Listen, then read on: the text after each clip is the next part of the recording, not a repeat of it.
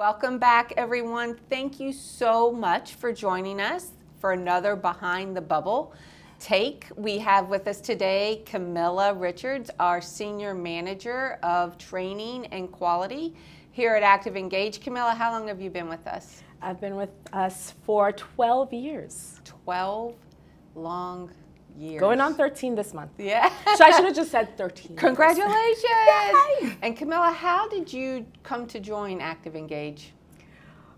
The story. All right. So my roommate at the time started working for ActivEngage, and she always came home so happy, so fulfilled, you know? And at the time, I was working a position where I spoke with very depressed people, yeah, attempting to get money from, you know, terminal people was just not where I wanted to be in life, right? So she came home and I was like, you know what? I want to be just like you. Yeah. I want to be happy at the end of my day. So I made the move and I haven't looked back. Yes. And it's been 13 years. Yeah. So Camilla joined us as a chat agent, a virtual sales associate at the time was the title. Yes. And learned the conversation. Yes. Was such a different company almost 13 years ago. Yeah, it was a different program. Yeah. You know, now we're on the, you know, the browser and things. Before that, we were on a program, and that was an adjustment in everything. So yes, we've had many technological advances, innovations. Innovation, for sure. Yes, absolutely.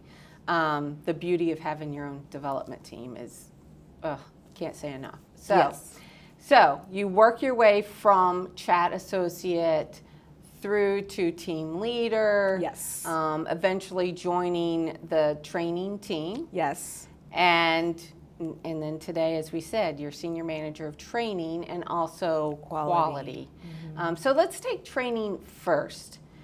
When we think about, you know, because this is a very strange thing that we do, we have unscripted conversations. So we have non-automotive people talking to our dealers, consumers online, and building that relationship to move them down funnel and build the trust that encourages action, right? Yes. So how do we take non-automotive people? I remember sometimes we have people in class that did not know that Toyota made the Corolla. Yes.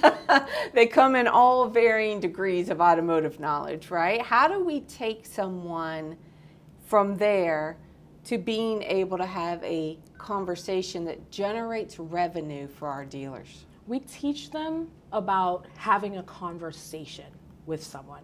We don't teach them right off the bat about the vehicles, really. We don't focus on that. We focus on the human element, you know, asking questions to guide the conversation, sharing information as far as like the vehicle information. That is knowledge. Like, we have that at our fingertips. We are able to search for that. We're able to, you know, we have multiple resources, and it's a learning process, and we don't expect people to just know all about vehicles right off the bat. It's a process. We don't rush it. Great. Wonderful. Yeah, because it's not a blind test. It's not a memorization type test, right? Yeah. And just like education has changed through the years with technology, and people have gone through school learning how to research and find answers, you know, what I know that we have discussed and we find kind of funny today is some of the AI tools that have come out to have these chats on dealers' websites. They'll spit out a block of words, and number one, we know people don't like to read that much. Yes, that is too true. And number two, it's just shotgunning facts that may or may not hit. Yes. So you're absolutely right. That emphasis on how to have a conversation, and that's so important today, especially with millennials, Gen Z. The more people are brought up on technology. Can you tell us about some instances in class or in the training where you found there are holes in people understanding how to have a back and forth conversation? You know, people kind of expect you to respond whenever you say something. Okay. And we take a very okay, yes, respond, acknowledge the person, and then ask them a question, because that kind of puts the ball in their court to respond to you. Right. But that's always an interesting habit to break with people, because they think, oh, I responded. You should respond as a customer. Right. With no question asked. With no question asked. So that's something that some people kind of have to get into the habit of. Yes. And once that happens, you kind of notice that you do that in your real life too. Yes. It's gonna translate, and it's gonna help you, and it's gonna work. Yes. Yeah, it's funny, we hear from people who are like, the communication skills I learned in that role have helped me personally, they've helped me professionally, whether here or other places.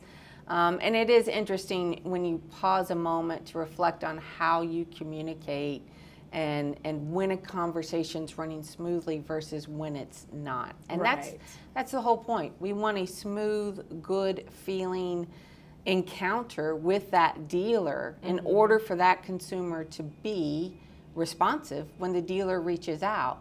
So let me ask this question. Is it difficult to get contact information for a lead? Absolutely not. No. It is not difficult at all. So we're in an environment where everyone knows what chat is at this point. They know that, okay, in order for me to get this and that information, I may have to give my contact information. So they're already ready for that. So it really puts a focus on the conversation. Asking for the phone number and the email, yes, that is part of the job, and you have to do that because that is the lead. However, everything else, they're gonna purchase because of your interaction with them. Right.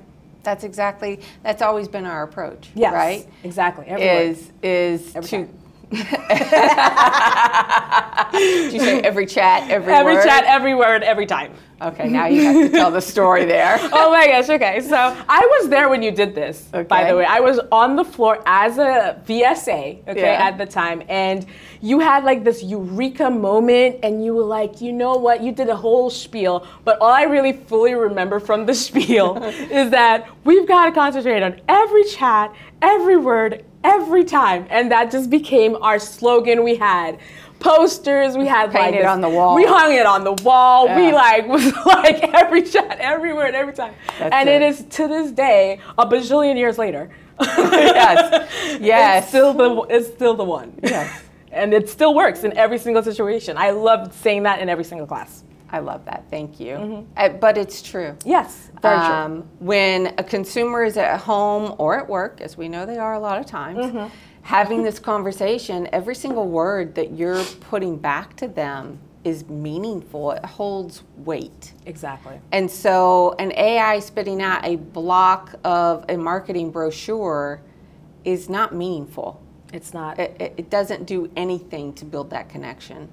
And we understand, coming from an automotive background, to dump hundreds of leads on a dealership team to follow up where those consumers felt nothing in that interaction.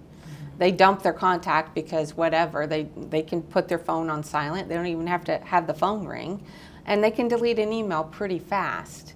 That is not providing value. Right.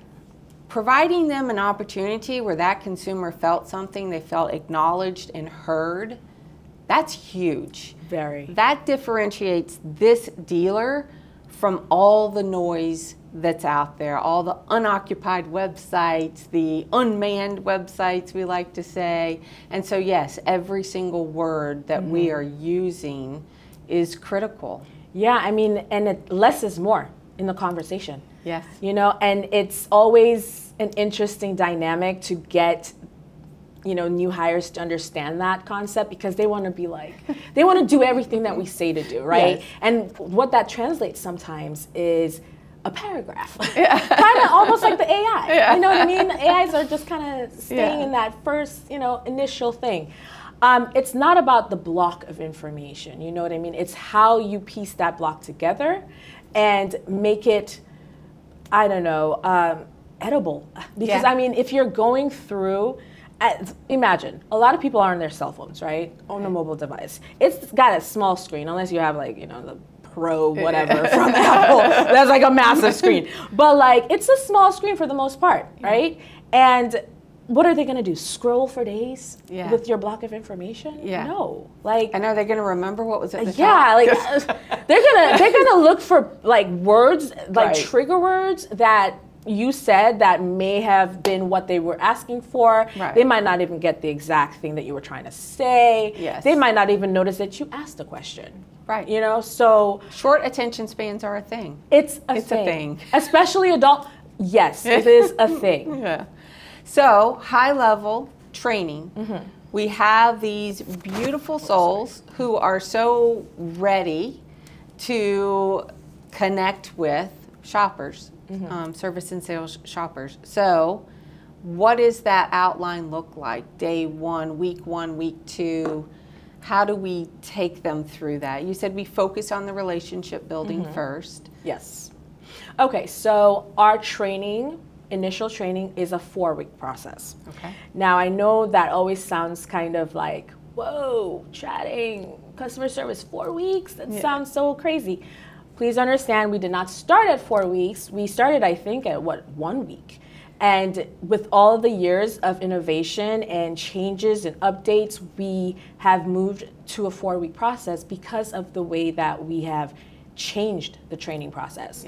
So first week is really concentrating on lecture, but not your normal lecture.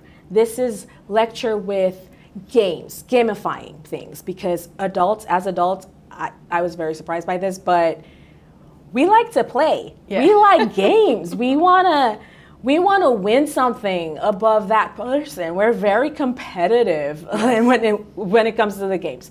So we've gamified a lot of the assessments. It's not so, you know, super strict. We are getting them on the console, which is our product. We get them on the console within the first couple of days. They're seeing what they're gonna do. They're monitoring other people that are doing the job already. So they're getting an idea. Like, we're just kind of triggering little things with them, you know? And going into the second week, we are all forgetful as adults. So going into the second week, what I expect for you to know is just the basics, the guidelines, some procedures. Now, throughout your entire career, you're going to always know about the procedures because it's something that we always talk about. Second week and third week, by the end of the second week, we're on real chats. You're talking to a real customer, okay? All alone? No. We are not leaving you alone. You are with someone for the entire 4 weeks. Okay? So you are getting feedback from a subject matter expert. Real time. They're on a call with you. They're guiding you through the whole process. Now, remember, we do not use scripts, okay? We do use guidelines. We teach you how to have a conversation with a customer. Yes, it's the flow. Perfect. Chat flow, you know? So we do that second week, third week, and then going into the end of third and fourth week, we talk about our very specific products, like different things that we may have started using in the console, like new products, which is just a little bit deviated from the run-of-the-mill everyday things that you might have to do on the Such as My Drive, service scheduling, these other products. Especially products where you have to use a different program or a different company's system. And so it's a lot of system learning, so of course it's a lot more technical. So by the fourth week, we know we've established a relationship that we know, hey, you are great. Like, you can learn this technical stuff, the super technical stuff, not just conversations, not just like having a personality in a chat, but doing the P's and Q's, you know? Yeah, absolutely. And I recall the way that we kind of, because I think a lot of our folks come from a support background where they're used to giving the answer, right? And so to kind of break that mindset, and we teach wiggle room, always use wiggle room, because we understand the dealer has to deliver on whatever it is we're saying.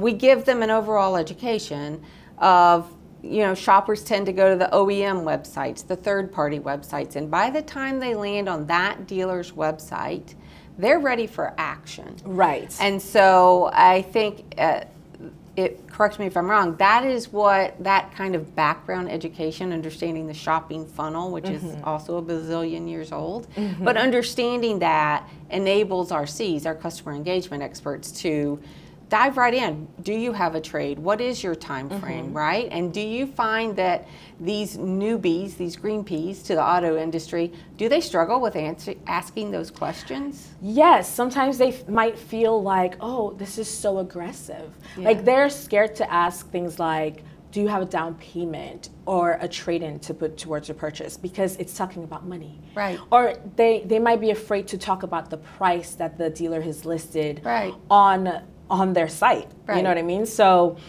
it's kind of like breaking that too, because we have to explain to them that the customer wants you to ask that. Sometimes they're super proud of their trade-in. Yes. They want to tell you, hey, I have only 10,000 miles on this trade. It's worth everything. Yeah. You know what I mean? So they're curious about what it's worth, things like that. So if you don't ask that question, it doesn't really broach that topic with the customer. Right. Doesn't open up the conversation. Exactly. And that's what we're here for. Right. We want to build that conversation. We want to get as much information so that the dealer can they can get a complete lead where, you know, they're barely asking questions. They're just coming in and buying the car. Do the thing, right? Yeah. So thank you for the training overview. We're going to come back and be with Camilla again to talk about the quality process and systems that we have in place, because as you said, some of these questions are uncomfortable, especially when people start out. So how do we ensure that the right questions and the right conversations are happening? Because certainly, as we know, just sending a lead is not proof of success. So Camilla, thank you so much for your time, and we will see you again soon in Behind the Bubble.